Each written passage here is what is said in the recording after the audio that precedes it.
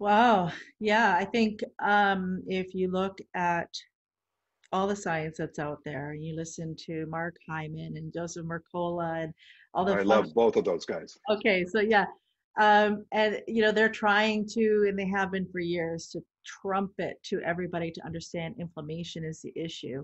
The endothelial dysfunction that arises from sleep apnea, the damage to the lining of your arteries, and everybody fixated on fats and sugars, and all of these things can be inflammatory. However, sleep apnea, independently of diet and nutrition and all of these things, has a huge effect on systemic inflammation, making somebody become acidotic and creating just general dysfunction in every organ. Like, is there literally any part of our body that can thrive in a hypoxic environment?